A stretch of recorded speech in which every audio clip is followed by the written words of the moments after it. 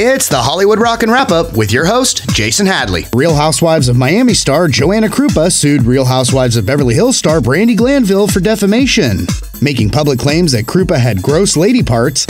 After Brandi's public apology, the two will be court-ordered to be tight-lipped about the case, which ironically was what started all this in the first place.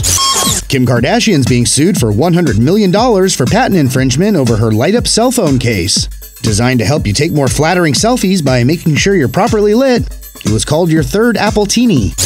Former Saved by the Bell star Dustin Diamond's seen better days. He's now drinking shot glasses of chewing tobacco spit during his stand-up comedy shows to earn a living. Recently serving prison time for assault charges stemming from a bar fight. No doubt he performed for the inmates for free, but they still had to adhere to that 2 toilet wine minimum. And that's the Hollywood Rockin' Wrap-Up. Follow us on Twitter @Rockin' Wrap-Up.